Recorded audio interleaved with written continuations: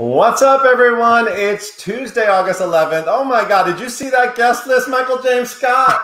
I saw the guest list. I am so excited. What's going on, Paul? We are live at 5. I'm Paul Wontorek, and I'm Michael James Scott. Scott. Hi, Michael. How are you? I missed you last excited. week. I'm sorry. I'm so excited. No, I'm excited too. I missed you. Yeah. Did you miss me? Yeah. We're joined as always by Caitlin Moynihan. Hi, Caitlin. Hello. I know Caitlin's excited too. These panels are the highlights of our week, and so we were missing it last week, but you made up for it this week with the guest list. We had to go big. We had to go big. Who's here? Can you guys please tell me who's here? Michael, we're giving you Derrick Baskin. We are giving you Joshua Henry, and we are giving you Leslie Odom Jr., y'all. Come on. The leading men are in the house. Yes. I call it the leading black. How about that? Just like sure. Leading black. Just like amazing leading black men. I can't wait.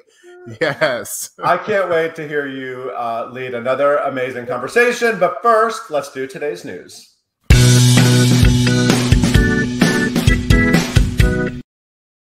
So, the very talented Andrew Barth Feldman, who of course was in Dear Evan Hansen, he's the real teen Evan Hansen. He's a very creative guy, Michael. Do you know how creative he is? I mean, he has all kinds of projects going on. He is a full-on entrepreneur. I mean, it's amazing. and he's waiting to go to Harvard. I mean, it's just crazy. God. Are you serious? Yeah, it's a real thing. He's just waiting. Anyway, he's doing this Broadway whodunit thing. He was here on Live at 5 talking about it. He did the first one. It was amazing. And now he has his second one. It's called Escape from Camp Erie. It's happening August 30th. Listen to this cast of Broadway favorites. Okay, and I'm going to tell you what they play. Rob McClure is the camp director. Leslie Margarita is the camp owner. Saleha Pfeiffer is the instructor. It all takes place at a camp, obviously. Sky Lakota Lynch is the counselor. Gabrielle Carrera is the counselor. Jason Tam is an investor. And Andrew Barth Feldman is the investor's son. I'm sure that's drama. Alf Boniello's the lunch master. Celia Rose Gooden, who was here recently, is CIT. What's CIT? What does that stand for? Is that like counselor in training? Counselor in training. Okay, I was a CIT at the YMCA. Were you really? Yes, I was. YMCA. I was an LIT, a leader in training. Oh, well, and now you're leading. And Will Rowland is the groundskeeper. So this is a really fun thing. Everyone's going to go on the 30th, and you follow them into rooms. It's this crazy, amazing thing, and everyone check that out. It's the latest Broadway whodunit. I can't wait. Yes, that's really exciting. Yes, y'all. Now get this. Steve Martin and Martin Short set for Only Murders in the building. Yes, comedy legend Steve Martin. Murders. It's all murders. We're just dealing with murders now. That's what we do. It's crazy. Y'all listen to this. So comedy legend Steve Martin and Martin Short will star and executive produce a new Hulu comedy series titled Only Murders in the Building. The show was produced by This Is Us creator Dan Fogelman and was created and written by Martin and John Hoffman. It revolves around 3 strangers who share an obsession with true crime who suddenly find themselves wrapped up in one. Tony-nominated Martin and Tony winner Short will lead the show alongside actress and recording artist Selena Gomez. Well, all right. Come on now. More info to come. That sounds like, you have the two of them together. Come on now. Anytime you say true crime, I'm in. One more thing that's not about murder, but about a really good cause. There will be a virtual reading to benefit the NAACP Legal Defense and Educational Fund happening August 12th. That's tomorrow at 7 p.m. And this is Lynn Nottage's play, Crumbs from the Table of Joy. It's a fantastic play. She, of course, is a 2-time Pulitzer Prize winner. And it's reuniting the cast who did it in Martha's Vineyard. In 2016, Martha Vineyard's Playhouse did it, and Adrian D. Williams is directing. So that's a great cause that everyone can support tomorrow. Yes. Now, we're going to get to your amazing panel, but as you know, we like to do this little Broadway history moment. So here is Today in Broadway. Now, I'm going to kick off this Today in Broadway with a video clip because this is one of my favorite Broadway-themed videos of all time, and it will explain what today's Today in Broadway is. Yes, you're gonna love it. Ladies and gentlemen, on Broadway, the news is Dreamgirls, Michael Bennett's smash hit musical. the delectable, the defiant dreamer. Move right out of my life. I'm not singing behind anybody. I've been around, working my way through every town. We're your dream girls, boys, we make you happy. Yeah. We're your dream girls. Dream girls will never leave you. No, all you've got to do is Step into the bad side. Gonna take a mean ride. You are my dream. now I've got dreams of All the my things own. I could never be. You want all my love and my devotion. Yes, you do. You want my love and soul right on the line. I'm not going. You're the best man I'll ever know. Ladies and gentlemen, in their farewell performance, The Incredible Dream.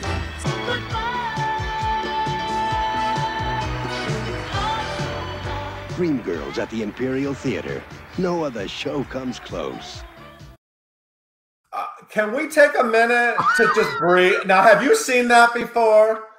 I have not seen that before. That was the original Sereno coin commercial for Dreamgirls.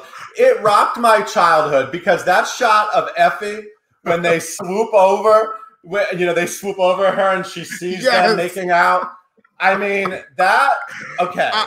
Now, I could play that video every day because it's one of my favorite things in the world. But the reason why I'm playing it today is because 35 years ago today, the original production of Dreamgirls ended its historic, almost 4-year run at the Imperial Theater, where Derrick Baskin was recently slaying over at A.T. Crowd and will once again. And we have to honor that, right? I mean, we have to honor the amazing milestones of Black theater on Broadway in the past, and we have to remember. And so, like 35 years, next year will be the 40th anniversary of the original Dreamgirls opening. I want to shout out those amazing original stars, if you don't mind. Shirley Ralph, Miranda Devine, Deborah Burrell, Ben Harney, Cleavant Derrick, Oba Babatunde, and this little girl named Jennifer Holliday, who, of course, broke everyone's hearts, won a Tony. I mean, a lot of them won Tonys. It was, Tom Ian, Michael Bennett, Henry Krieger created it. I'm trying to, over 1,500 performances. I'm trying to figure out if you're more a Cece or a James Thunder Early, Michael James Scott. Well, I've fallen kind of in the middle of them. And with today's cast in your panel, I we could just do an amazing revival of Dreamgirls. We absolutely could do a revival. We got the Dream Boys. They're ready to go. Yeah. So that's it. That's I had to get that out because I just love that show and those performers so much, and obviously iconic. So that was Today in Broadway. Thank you, Paul, for sharing that. That got me excited, even more excited. Our panel today. That's everything. Okay. On that note, I think I'm out. Okay, all right. Get out of here. Oh my gosh, that was pretty incredible. That's pretty epic. Also, what's epic is the panel that we have today. Y'all, welcome back to another Live at 5 panel discussions hosted by me, Michael James Scott. And today I am so excited to get into it and chat and have discussion and talk it up with 3 powerhouses. Ladies and gentlemen, the Broadway.com audience, are y'all ready for this? Please welcome, joining us today are some of Broadway's biggest, amazing leading men. Tony winner Leslie Odom Jr. and Tony nominees Joshua Henry and Derrick Baskin. Y'all, what's going on, boys? What's happening? Oh my gosh, it's so good to see y'all. How y'all doing? Y'all look good. Great. Doing good, Yes. man. Doing good. Leslie and Josh, how are the kids? Baby, Samson's incredible. He's 2.5 now, talking. Oh. We got him a little toy mic. Oh. And he is all about it. Oh, A little too much. I'm like, calm down. But it's a lot of fun. He's great.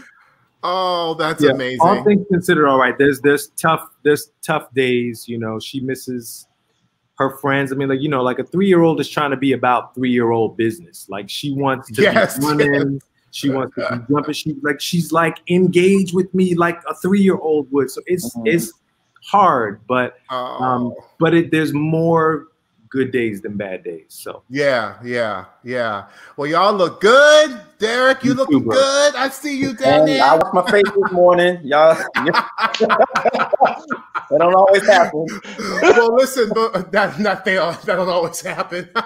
Well, listen, I want to brag on y'all a little bit. All of my panel guests that come, I mean, obviously our audience know who you three men are, but I would like to just get it out in the open again and just let you know what we're working with today, people. Y'all, we have Derrick Baskin. He earned his first Tony nomination in 2019 for starring as Otis Williams in Ain't Too Proud, which also garnered him a Grammy Award nomination. His other Broadway credits include Memphis, The Little Mermaid, and 25th Annual Putnam's County Spelling Bee.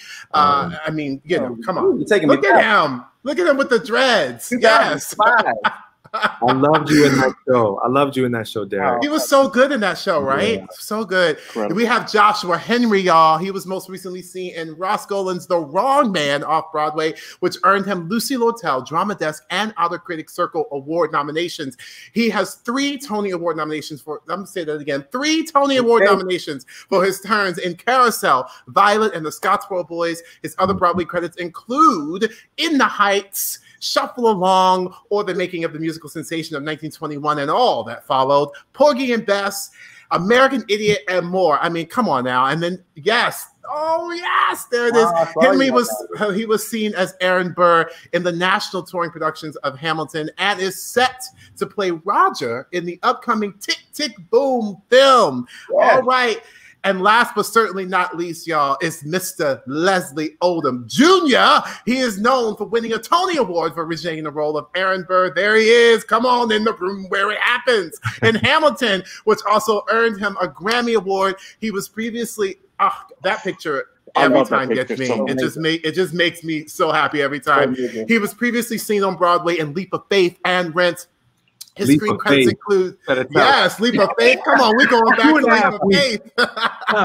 His screen credits yes.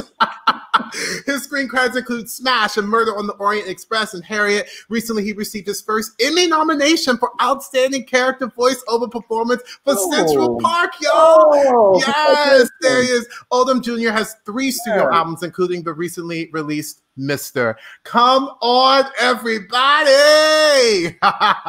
It's nice to have y'all. That is what we're working with. And so let's get in it. So you guys, I just wanted to sort of start off with just sort of like a pretty broad question, but from the three of you, like when each of you started out in your careers, right? How did you manage this, you know, very sort of like black man box that so many men of color face right away? It's just I'm just curious from the three of you, how did you start that out and just sort of managing that for yourselves? Why don't we go for it, Josh? I'll jump in. I remember getting to New York, and I remember the first Broadway show I saw was Wicked. And at that time, Taye Diggs was playing Fiyero. But in my book, I had, you know, Run and Tell That from Hairspray, and I had Old Man River, you know, some just black man essentials. Yes. But then I saw that, and I was like, that in conjunction with what I knew about Michael McElroy, I was like, you know what? I don't know if I have to stick to this script. And it was a very freeing moment for me to then realize what do I actually want to do? What are the roles I actually want to portray? I want to sing rock. I want to sing opera. I want to sing pop. I want to sing it all. So that memory in 2003 of seeing Taye Diggs in Wicked was a big moment for me, because I was like, you know what?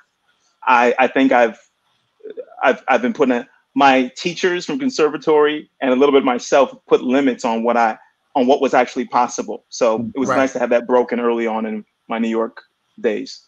I guess I feel like I'm a little bit opposite, because I came into the business not knowing what the business was and not at all having any training in it. So I didn't know.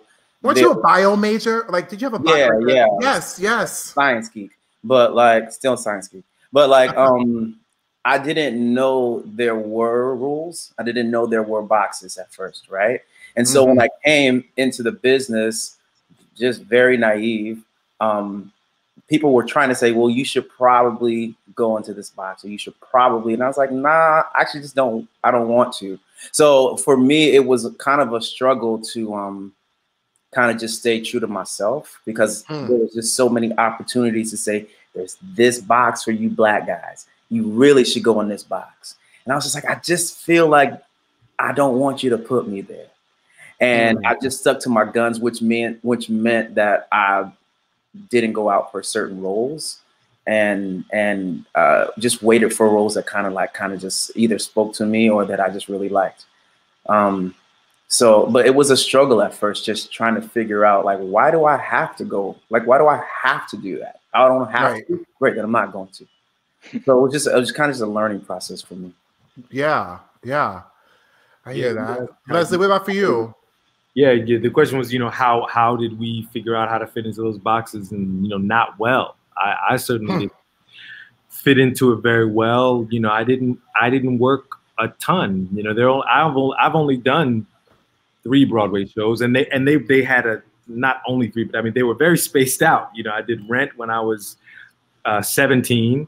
And the next Broadway show wasn't until Leap of Faith. So, and it wasn't for lack of trying. And then Leap of Faith, after Leap of Faith is Hamilton. So, I wasn't doing such a great job of doing what was expected or required, of us. I wasn't, I wasn't very good at it. I did have Josh knows this. Me and Josh met with Billy, though. Billy Porter, who at that time, was really at probably the lowest point in his life, or one of the lowest. And what he did at that time, instead of moping and feeling sorry for himself and, closing the blinds and hiding away, he started creating things. And he created things for me. He created things for Josh. Is that the Sondheim? The Sondheim, yes, the Sondheim thing, and a couple other things that initially he was developing for himself, right? And you know how you cherry pick the good material for yourself, right? You're writing something juicy for yourself, and then when he decided that he didn't want to star in it anymore, he gave that part to me, and so I was the beneficiary of all the best things that Billy tried to give himself. He gave to me. And he gave me his counsel and he was my mentor and my teacher and stuff. And so Billy helped me. At least there was somebody that was trying to make room for me in the space as I was. And so and between that and the work that I was able to do in television, because I was doing mostly TV at that time. I was, my little guest spots on CSI Miami and Grey's Anatomy and Gilmore Girls. That was really how I was feeding myself and making a living. And the Broadway thing just became sort of maybe one day, maybe there'll be a space for me created there. But I didn't fit in well with the status quo. Yeah. So with that, then this is sort of kind of goes into the thing. So how, obviously the challenges as a leading Black man. I mean, obviously a leading man, period. But now we're leading Black men into the equation. And specifically like setting boundaries and riding that fine line of what is so quickly called like the angry Black man, right? There's this interesting sort of thing that happens when we set boundaries or that I feel very quickly sort of turn into that narrative, which is very interesting. And And so you obviously have to ride that line and setting boundaries and all those things. And so navigating that journey in your career, especially as you were coming up in it, was that tricky for you? Did that not even phase you? Was that something that you really looked at others, you know, who were around you to sort of give you that advice? How did you manage that narrative? Because that's also a whole other thing that we have to deal with. Yeah. Well, I'll say that I feel that whenever like I approach work, I want to make sure that I always tell the truth. And so if I'm going to tell the truth, then I'm not going to play, oh, you just want me to be angry here, right? I need to know the why behind it. I need to know, I just have to make sure that I am honoring my character's layers. And a lot of times, sometimes when you're working with creatives who don't necessarily come from your background, you will, they will project, well, this is what your anger should look like. But like as a Black man, I know what my anger looks like. Like I know what that is, and it also doesn't look the same each time that I'm angry. And so I just have to make sure that whatever that moment is, if there is an archetype that needs to be played at that moment, that I tell the truth in it, and that I don't necessarily play to what you think anger should be, or what you think, whatever the mood or the color is. I need to make sure that I always tell the truth. And so to do that, I love what you're saying. Sorry, brother. Go ahead, man. I love what you're saying, because you talked about telling the truth, right? Yeah. And you know, I believe that the issues or the things that we're working on in our work, we're also working on those things in our life, in our lives. And the things that we're working on in our lives, we work on in our work. So it's like vulnerability or courage or ferocity, you know, and any of those things. You know, if you want to bring these things to your work, bring them to your life, right? You want to be more honest and more vulnerable in your work, be more honest and vulnerable in your life, and vice versa. Sure. You know, it's like falling in love or having children, or, you know, these things affect your work so profoundly because they affect your life so profoundly. So I'll say, you know, like working on Hamilton, I've never been more honest in my work. And so I had no choice but to be more honest in my life. And I was showing up in my relationships, in my friendships, in my working relationships, and I was being more honest. This is who I am. This is what I feel I deserve. I'm saying it to you in love. Yeah. You know, because that's what I was doing on stage. That's what I was trying to do on stage every single night. And so it affected my life. Yeah. You know, it's interesting talking about that on stage and real life connection. And to your question, Michael, about, you know, not being a stereotype. When I did Carousel on Broadway, I faced all of that at one moment. You know, there were talks of, "What are you going to be the angry Black man right now?" You mean when you played Billy Bigelow? You know, like the one of the most iconic musical theater roles.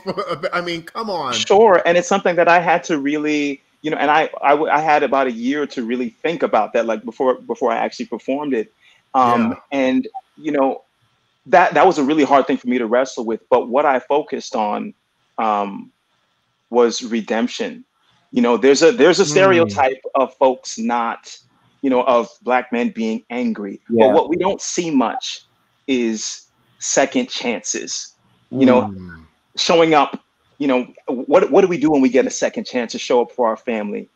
Even if it's in a mystical way, like not a mystical way, but a spiritual way, as it's portrayed in Carousel. And that spiritual aspect of trying to write something spiritually really resonated with me. And it just so happened at that time that Catherine, my wife, and I were having a child, our first child. So to your point, Leslie, it was like there was. I had to really be honest with who I was at that moment. Singing a song like Soliloquy, which talks about what's my child going to be like? What am I going to put into them? What's going to be different now? You know, they're questions that I were asking myself in real life. So I think it's about really being intentional with what you want to portray. Mm-hmm. You know, that's really the biggest thing. I love that. Yeah. I love this honesty thing that you all are talking about, because I feel like it's such a important piece of the puzzle. I mean, you all have touched on this thing and sort of connecting it, how it's interesting how it has gone into your life, because people have asked, you know, they've asked like, you know, how do you, for me, it was like, how do you play the genie and like, you know, sort of stay up this thing. And I had this aha moment. And now as we're talking about it, it was this aha moment of going back to this sort of like young little Michael James Scott who wanted to just sing and dance and didn't really care about anything, right? It's so getting back to this sort of his authentic self. And it's amazing what happens once I got rid of that noise and what happened to my individual relationships in life. Like, it's incredible the authenticity that happens when you're able to do that. And then the black man thing just goes out the window because you're just being you. Do you know what I mean? So it's like this interesting thing. And I love that you all are speaking about it being truth. And it's not about, it's not sort of about this stereotype, but there is an actual truth to that. So it's thank not you about all for saying filling that. anyone else's expectation. Right. Like, Exactly. Yeah. Right. So Leslie, there was this awesome interview you did with MSNBC's The Beat with Ari. It was a great interview, and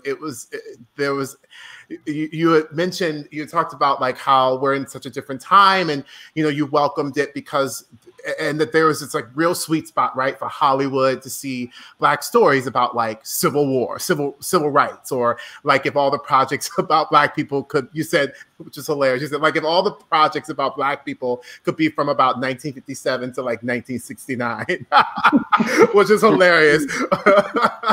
Ooh, or even earlier during slavery times. Yeah. Oh. Right. That like they'd be like, oh, perfect. And as you said, I mean, obviously there's validity for all of those projects, but you would love to also be a part of contemporary stories about Black life now. Yeah. So I am curious for you, what do you feel like Broadway is similar or different from that? What do you think about that specifically within our Broadway community? Good question. I mean, you know, Broadway is, you know, we're always trying to imagine and reimagine ourselves and the possibilities for what we can be. I mean, I certainly think that there's the Michael the Living Jackson, and there's, you know, there are who else could I say? Obviously Jeremy, you know, O'Harris, you know what I mean? So there are people that are, you know, the works are polarizing, but there are people that are out there, you know, definitely trying to tell stories. You know, Michael is trying to tell a very, very specific story about a Black life very right now. So I know there are people out there doing it. Yeah, it's just the nature of the theater, you know, just how long it takes. It's hard to stay contemporary because of how long it takes. Right. And it is so expensive. It is so, you know, people end up getting snatched up by TV. They end up getting, you know, snatched up by just regular jobs and regular life because the work takes so long and we've made it so expensive to produce this work. So it is a challenge, but I know that there's talented people out there that have cracked it, are in the process of cracking it, and will continue to crack it. Don't y'all think? I agree. Yeah. But it's that timing thing, because it just takes so long. And it's almost like you have to write a little bit ahead of your time so that when it gets there, you'll be current. You know what I mean? It's really interesting. But I do have faith in the current writers, the current creatives who are writing for us. I definitely have faith that those stories will be told. Yeah. And I think some of you see, like you mentioned, to Jeremy O'Harris's, and there are others. I think what's really important to me right now is how we cultivate that. You know, how are we building to really, what structure are we building as the people who are in this now and have reached some level of note to build infrastructure for the writers that are coming up. And I don't think it needs to be, you know, knocking any system necessarily, although we have to point out ways in which, you know, Broadway has not seen folks off stage and on stage. But I think it's a matter of like letting folks into our life, you know. How are we, you know, it's something that's really passionate, that I'm really passionate about now is how am I making connections with the schools in which these incredible writers are coming out of? You know, what system do they have once they get to New York and they put their suitcases down? They're looking around and being like, okay, now where's Derrick? Where's Leslie? Where's Michael? You know, where's Billy? Like, you know, how'd they do this? One of my greatest memories was with that show with you, Leslie, when we did Being Alive. And I remember talking to Chuck Cooper and asking him, like, just give me some advice. You know, give me 2 pieces of advice. And he was like, 1, you know, just save $5 for every gig you do, never look back. And 2, really, you know, come on, old Chuck, Fish and Chuck. Fish and Chuck. But 2, he was like, you have to create for yourself. And that really landed on me as not just for myself, but for the next Joshua, you know, for the ones that are coming up. And so this time right now has been really intentional about curating for the. That's what Billy, Billy gave me that too, because we met Billy in creation mode. You know, Billy was creating his own work, whether anybody liked it, whether anybody saw it. He was creating work for himself and for us. And so I never forgot that. And yeah, you know, that's what, you know, I ever since my sort of aha moment, my epiphany moment, you know, a few years ago, that I've talked about at length. But, you know, when I really took charge of my creative engine, you know, and I stopped waiting for permission. You know, that's the other thing. It's like, it's a great question, Michael, but we certainly can't wait for permission or for anybody to create it. It's like, what are you doing today? What are you making today for yourself? You know, because we have things to say and we have to get it out. And so that's what the albums are about for me. That's what the producing is about for me. You know, I'm doing that now. Nicolette's, you know, doing that alongside Nicolette too. It's about, you know, I love when my phone rings and I get calls to be a part of wonderful things or emails to be part of wonderful things. But rest assured, I'm never sitting at home waiting for them ever. Right. Amen. Let the church say amen. Derrick, so you played Otis Williams, obviously, and which earned you a Tony nomination. Otis Williams, the last living member of the iconic group, The Temptations. So this is a Black leading man, obviously, in the industry, in sort of the music industry, right? And here you are playing this man who also is you being a Black leading man in your industry. What was important for you in stepping into that role, knowing that whether you liked it or not, you would be a leader for not only the show, but the company? Give me the question one more time. So what was important for you in stepping into this role, knowing that whether you liked it or not, you would be the leader of the company as for the show and also of the company? Those are big shoes, I think. Yeah, I just wanted to make sure that my goal was to kind of humanize an icon, right? So we have these men who are larger than life. We put them on these huge pedestals and we feel like we can't relate to them. But I relate to him as a Black man. I relate to him as a brother. I relate to him as a son. I relate to him for his love of family, his love of God. And I wanted to make sure that I respected the work that he put into his work, right? So I had to honor kind of his essence. I needed to honor the pride he had and has for what the Temptations, how the Temptations contributed to the music scene, how they contributed to the social justice scene. And so for me, it was just an honor to kind of just display his heart and display his love for these men who kind of like, because of them, we're able to do what we did, you know? So there was just tremendous amount of love, pride. I had just so much. For me, it was just such an honor because I've never actually played a real character before, a real person. And to play. There he is. To play someone who meant so much to me, his love of music, his love of family. Like, I relate so much to him just as a man that I just wanted to make sure that that came across, right? I wanted to make sure that the self-respect that he had, that came across. The respect that he had from Berry Gordy, the respect that he had from his brothers, the respect that he had in the music business. I wanted to make sure that he was respected. I wanted to make sure that the Temptations were respected. And for me, there was no pressure. There was just, I felt like the luckiest man. I felt like the absolute luckiest, just the luckiest man to be able to play this guy who meant so much to me. Yeah. Wow. It's beautiful. Man. Yeah, it is beautiful. Josh, there was a great interview in the LA Times that you talked about, and you said it as a Black man in this show, I'm talking about in Hamilton. I'm excited for the little children of color that get to see me do this. And you also explained that their parents often took them to meet you at the backstage door. And you said that they want their children to see what's possible. They want them to know that you matter a lot. No matter what anybody says, you can be important. You're valuable. You have something to contribute. And that is the biggest thing for me with this show. And so you kind of touched on that a little bit. So talk to me about why that was so important for you, especially, you know, getting to play Burr.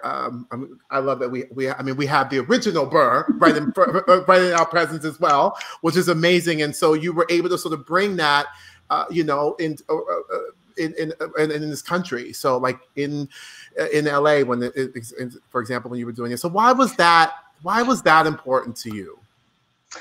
You know, I remember right before I got first the Chicago company of Hamilton and then to do it on tour, I was doing Shuffle Along with an all-Black cast. And I'd have the pleasure of doing that with in the Scottsburg Boys before. So I was coming off an experience where there were a lot of Black folks coming out and seeing, I remember there were some experiences at the stage door, these little, brown faces being like, oh, like, and I remember just taking pictures with who looked like my niece and my nephew. And going into Hamilton, realizing that this was the first time that outside of New York, that was going to be possible in the biggest show that this generation has ever seen, was massive. And there were times when I, was on the 8th show of the week. And I was like, nah, Josh, you're going to stay right here. You got it. You got it. Maybe the voice isn't there, but you know what's going to shine through you is a message that this little child matters. That child knows what's possible. That little child, even if they never come on stage before, they're going to know that there was someone like them shining. And that's what, aside from the brilliance of Hamilton, and the opportunity to play that role that Leslie so incredibly originated, was that in the back of my mind.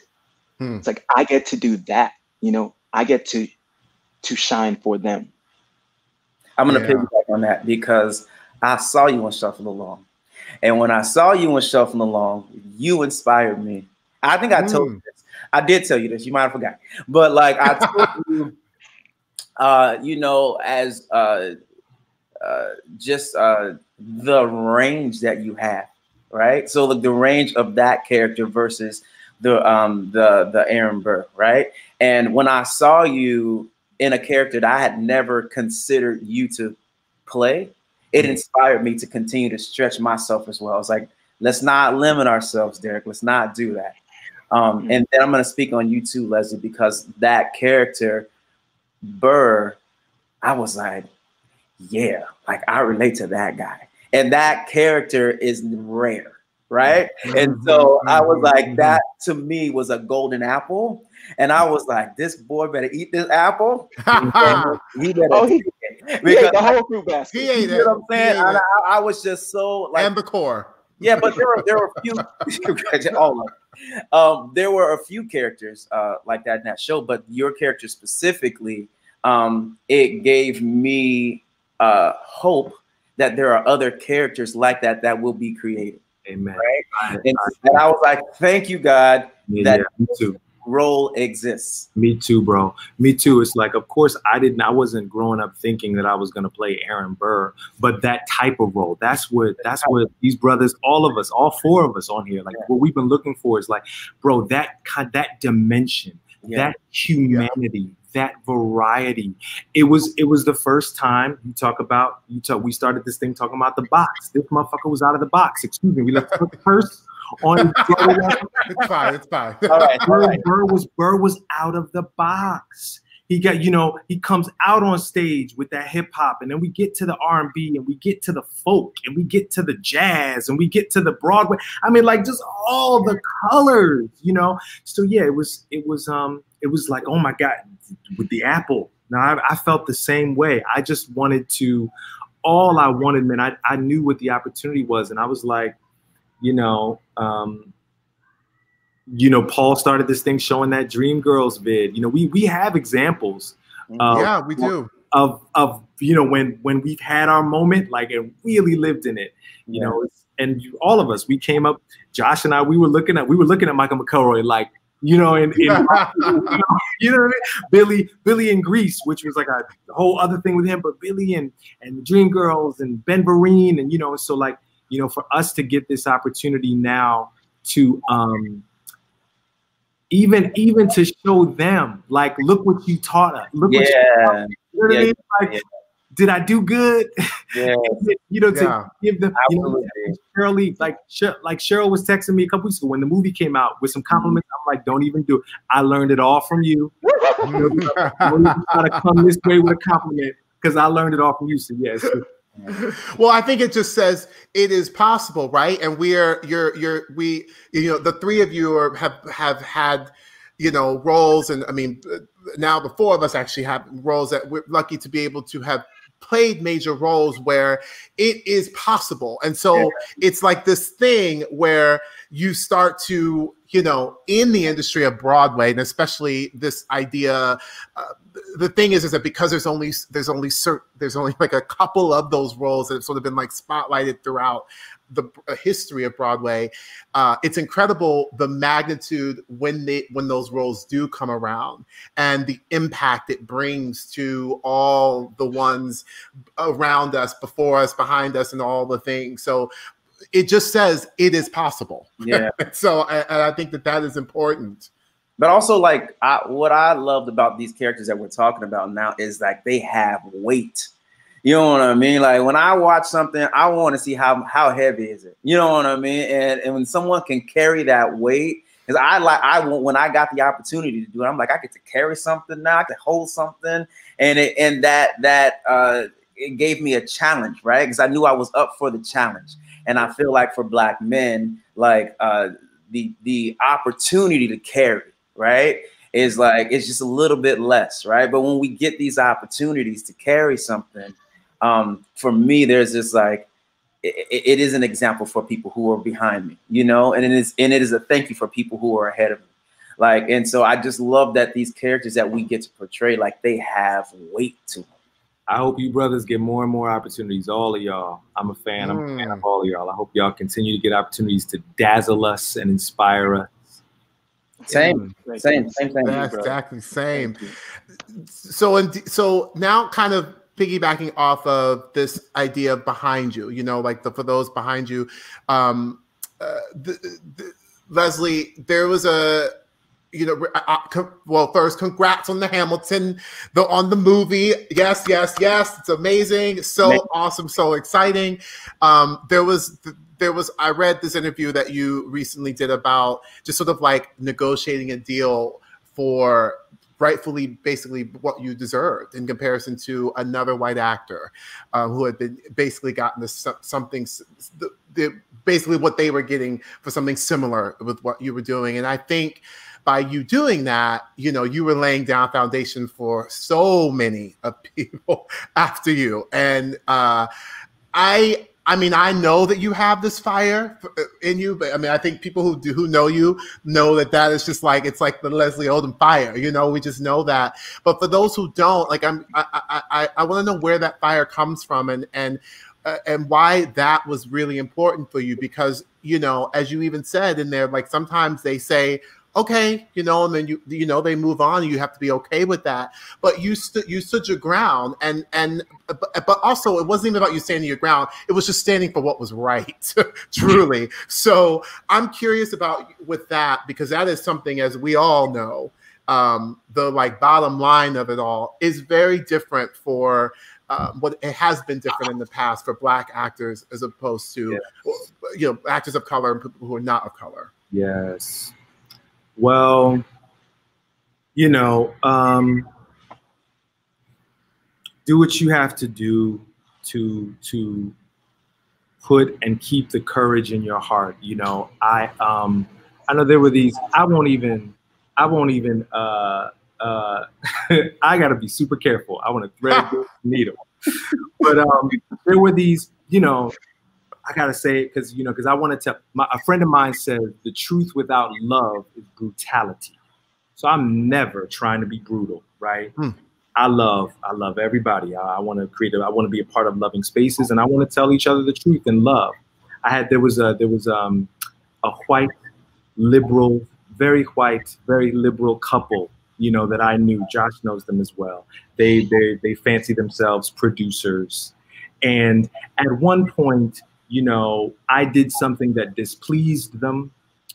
They wanted me to do something. I didn't want to do it. I respectfully said, I don't want to do that. And the emails were flying about how there was no more love. And, they were done with me in a moment. And I had to school them just a little bit in love. I am not a lost puppy that you found at the pound. I have been loved my entire life. I had 2 Black parents that loved me. I had grandparents that loved me. No one that I've ever loved in my life has ever been done with me because I've done something to displease them. That's not the way love works, you know? And so I just had to break that down. I'll just say, like, I respect myself. I used to go to the Freedom Theater when I was a little kid. Miss Tom Page, he passed away about 2 years ago. The password to get into Freedom Theater, he would say, "What's the password?" We would say, "I respect myself." Tom Page would say, "You're beautiful." Ooh. That was the password. Well, all right. I respect myself. And that is not, and so I want my other brothers to talk too, but at the end of the day, that's what any negotiation is about. It is about, you can say a number, I can say a number that I can live with, the number that I'm going to be able to sleep at night accepting. This is what negotiations are. At any point, that person can say, "We're not paying it," and you have to be willing to go. That's all right. Yep. That is okay. Yeah. And vice versa, that you can say, "You know what, that's not enough, that's not good enough for me. I respect myself. Whatever this is going to cost me, the time or the energy, whatever it is," you come with those numbers and you do the thing that's going to allow you to sleep at night. Yes. I love that you start with respect, though, Leslie. Yes. I think we've been trained to just start off with anything left. You know what I mean? Like, that's what we've been trained to sort of not rock the boat. But when you start with respect, you understand the value that you place on yourself first and on your art. Yeah. Right? And that's what you're getting. And then you let someone live with you. You have to live with the consequences. For me, there was a couple of these shows back here where I had to just walk away, and at times when I didn't finish paying my student loans, at times when I was like, it was, but I had a feeling, and I think that feeling comes from a place of, thankfully, like, my parents, grew me up with an idea that of who I am, whose I am in God, and that, there is a place for me, and that means there must be a place for me in art somewhere, and I will find it. And if you, producer, and if you, director, don't have a clear vision for that right now, and our visions don't meld on what that is, that's okay. It's okay. Thank you. And that's okay. We'll keep it moving. Yes. But this one experience is not going to define my whole life or my whole career. No. Because you got to realize, like, you have to live with your decision after the contract is signed, right? So if you sign that contract and you know you haven't respected yourself, if you know you haven't valued yourself, you now have to do that show 8 times a week, feeling the way you do. And so you have to ask yourself, what does that cost me? And so I don't think there's anything that's worth your self-worth. And so if someone doesn't want to value you, if you do not feel valued, I believe you have to walk away. Because the alternative to that is being in a year contract, mad. Right? Being in a year contract with an attitude. And so now your energy is now affecting everyone else's energy because you're bringing that darkness. Bro, I love what you just said. And can I say, it's so important because I want to say this. Love. Yes, come on in. 4 years later, when the Hamilton movie is coming out in the height of the Black Lives Matter movement, we can come together and promote this movie in love. We don't have no hard feelings now because we said what we needed to say then. Yes. We did what we needed to do then. And so it's all love now. I'm not coming now. And my heart is broke because I ain't say something to you back then. I said it all. You said it from jump. You said it from the top. Yes. You set a standard. But you have to, and it's hard. I feel like, especially young actors, it's hard for us. Not us. It's hard for young actors to. I would say, but I had to correct that. It's hard for you to see your work, right? Because you think there's like so many people up for this one particular role, right? But that doesn't mean it lessens your value because there's 30 people up for the role. You still have to go in there with your respect and what you have to go in there with your value. And I think sometimes people are just scared to stand up for themselves and scared to ask for what they want because it's like, well, then someone else will do it for someone else will do it for much less and for less whatever. And brother, and the thing is, okay. And the thing is, if you're doing it in your work, you're doing it in your life. Yes. If you're doing it in your contract negotiations, you're doing it in your life. Wow. Respect yourself. Yes. You stand up for yourself in your relationships. If somebody you speak up for yourself. You do it everywhere. And then now you find you're able to do it everywhere. Yeah. But it's that first step. It's that first boundary that you're trying to set, even if it's in your whatever relationship, your friendship, your romantic relationships, your business relationships, setting those boundaries of this is acceptable. Actually, nah, I don't like the way that makes me feel. You have to set those boundaries. And if that we're scared.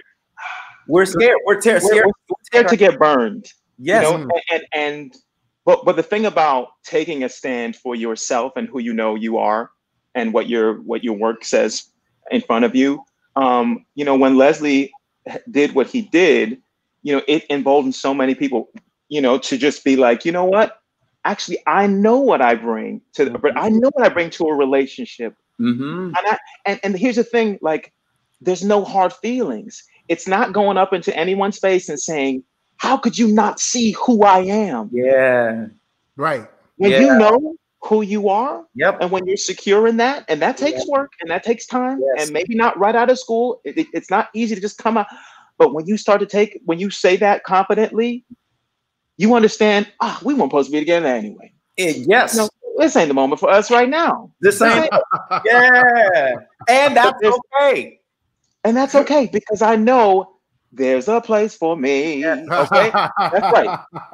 That's just Well, it seems like you all. I mean, you all basically just answered my sort of last thing in terms of advice for upcoming, you know, young artists.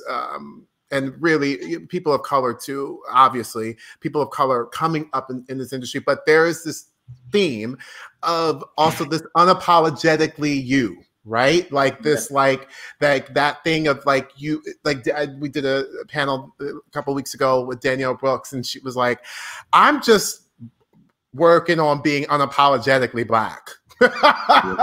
She was like, and it being okay, and it being the thing, and like, and basically like not worrying about that idea of what we all put in our heads of the stereotype of, you know, that we're not worth certain things because whether we may believe it, but, you know, well, we do believe it, but we're told from the industry different. And so this is exactly what you all are saying is this idea of that, you know, authenticity, and really understanding as you will work on yourself and as you're going through it, to know what your worth is and your unapologetically beautiful self and all the things that you bring to it is it. And if you don't want it, then we have to just move on. Yeah. You know, like it is what it is. Can I say quickly, Michael? I think what's super interesting is how do we actually work on that? Like, that's what I would want to know coming out of school. Like, what are the things that I can do? And can that be a part of training too? I think, and of course, it's more than the acting, singing, and dancing. It's really, who am I? You know, what do I value about myself? You know, it's those deeper questions that if we're not really answering those questions, then we're just kind of like a tornado in this business. We're just like, okay, whatever, sure. I don't know. If we're not asking ourselves, if we're not affirming ourselves in the morning, you know, and after an audition and in the waiting room, you know, and each other. And that's why, like, you know, like, you got to do this here work, that intrinsic value, bro, that intrinsic value, you know, with no Tony nomination, with no Grammy award, with no Tony award, with none of that stuff. None of it. You know what I mean? That you are worthy of respect and dignity. Yeah. You know what I'm saying? Because let me tell you something. Them young people, like, it starts now. Mm-hmm. You know what I mean? Like the ways you stand up for yourself right now. That is what you're gonna build the whole thing on. The hard conversations that you're willing to have at 21. That's scary. You know, that David and Goliath stuff. The scary stuff. You know, when somebody, and it ain't about a read. right. It's about, can I hit you privately? When you know, some director, can I talk to you for 10 minutes after the rehearsal? I would just love 10 minutes. Or whenever can I come 10 minutes early tomorrow? And you lay out your heart. You know, when you said this thing, it really hurt me. And here's why. Being vulnerable, being, you know, because there's strength in that. Oh, absolutely. All I'm saying is, like, it's about, like, for the young people, it is like, yes, because what your value is gonna be your record. At some point it's gonna be like, I did this here. I'm consistent. I've done this thing over and over again, and so that's how your rate goes up in your quote. But at first, it's just like, I am worthy of taking up a little bit of space. I'm worthy of the air I'm breathing in the room. And so you have to pronounce my name right. You have to, you know, you can't abuse me verbally or physically, you know, just like those. Yeah. Things. Yeah. Well, I think it's also, I tell young people that, you know, in any of the classes I've taught or whatever, like Q&As, I always say, like, just like starting small. And I'm like, give yourself a little challenge and start it small by going to Target, right? And going from the time you leave your house to the time you come back, in your head, not apologizing for who you are. In that sort of like this idea, just to start there, you know, like maybe it's walking the dog, that you just have this thought while you're walking or you're around your block, that you're just not apologizing for who you are, and let it grow, you know, and like let it grow and see what happens, and I always say, really see what happens. You know what I'm saying? So boys. So the final question for you all is, what do you hope for the future of Broadway through this racial awakening that is happening? It's amazing that we are having a racial awakening in our Broadway community. I mean, obviously in our country, good Lord, but it also has trickled down, and then we are in it. I mean, Broadway is shut down. I feel like we will be when we come back, it will be a very different. You know, Broadway. It will. So what is that? What is your hope for the future of Broadway through this racial awakening? I really hope that I hope that there is more, and I know this has been said many times, but there's more diversity off stage to really embolden those storytellers who are going to tell BIPOC stories.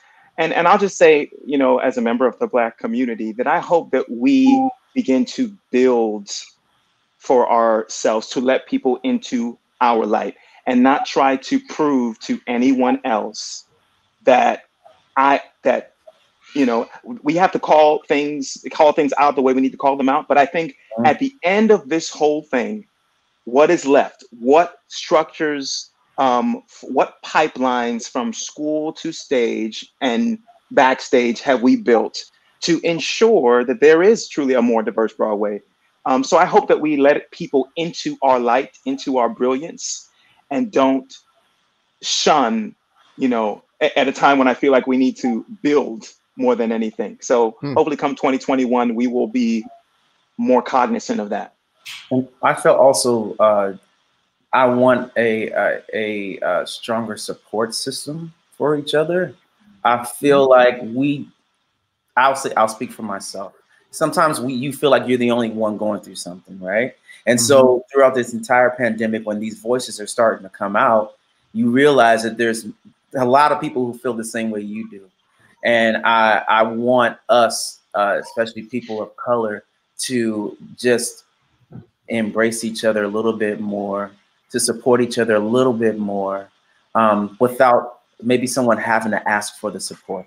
I want to make sure that I am my brother's keeper. I want to make sure that the next Black guy it's his first time leading on Broadway, that I find him, that he doesn't have to come look for me. That I come and I tell him, listen, this is what you're about to face. This is what it's going to be required of you. This is how you're actually going to feel.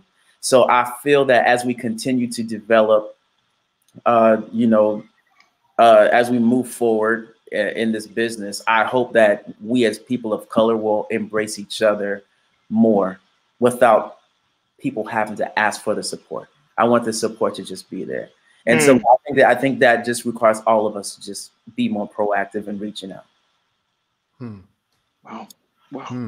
I think the only thing that's required of us when this is all said and done is to emerge different. You know, is to emerge rearranged.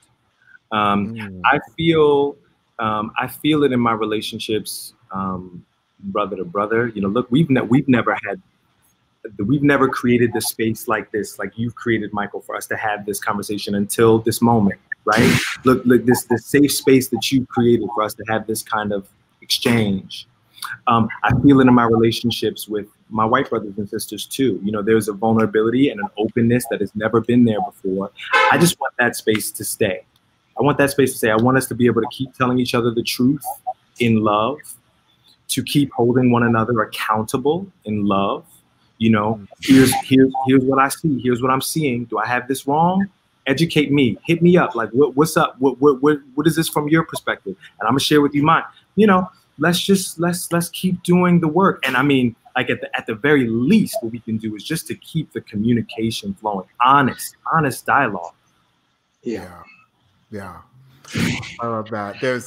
You all are one, but a few weeks ago we had one another panel, and one of the Tracy Beazer actually said about having grace for growth, and it was a beautiful. It has stuck with me and so there's just a beauty in it, hearing what you all are saying. I am so thankful that you gentlemen were just so open, but with love and light and truth. And I know that not only myself, but there are a lot of others who are going to hear our conversation and get to learn some things that they maybe didn't know, or through some of their favorite leading men on Broadway. So I am thankful for your hearts, for coming on and chatting and discussing and opening up to an audience like Broadway.com that has not gotten to hear this conversation. So thank y'all today. Thank y'all so much. It's so nice to see your faces. Yeah, it's good to see y'all. It's so crazy. Thank you, Michael. I love y'all. I love you, brothers.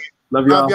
I know, Josh, I think you're also you've been having some talks on your Instagram, I believe, as well. So check out that. I know, but I mean, these boys are always talking. I mean, if there's interviews, there's all kinds of stuff about them. So just do a quick Google, and a bunch of stuff will come up to learn more about what they have to say. But thank y'all so much from the bottom of my heart. Thank y'all so much. Love you guys. Mwah. Take care. OMG. Well, there you have it. That was today's panel. I mean, it was amazing to have. Thank you, Derrick Baskin. Thank you, Joshua Henry. Thank you, Leslie Odom Jr. for sharing your hearts. I hope that you all got to learn something and hear something that was new and maybe different and just in a new light for you. So appreciative of it. Miss Caitlin, where you at? You coming in here? Come on. I don't know why I'm surprised anymore on Tuesdays when you want to know what my favorite thing is. I know I'll shut up because I shouldn't be the one talking. But you want to know what my favorite thing is about these panels is seeing we haven't had one yet where they are not constantly hyping each other up. Yes, right? Right. There's this energy. I know. It's amazing to see that. And to see to see it go off in their heads, and they're like, yes, and yes, and you know, and that is oh gosh, it's so wonderful to be able to have. I always cry. I'm always like, what's gonna make me cry this Tuesday? Just them being so lovely to each other and you being the best ever. So thank you. Always. Of course, thank you. It's lovely to see you, and I will see you soon. I will see you soon. All right, y'all. Thank you so much for tuning in for such another wonderful, incredible Tuesday Roundtable hosted by Michael James Scott. You can listen to this discussion that just happened anywhere you get your podcast by searching for #Live@5 and hitting that subscribe button. Now, y'all, we all saw the incredible footage that Mr. Paul Wontorek dug up for us. And so guess what? Taking us out today, I have to read this because I don't want to get this wrong. Taking us out today is original Dreamgirls stars Cheryl Lee Ralph, Loretta Devine, and Deborah Burrell on the Jerry Lewis MDA Telethon. And they are singing the show's title song. So you're welcome in advance, and we'll see you tomorrow.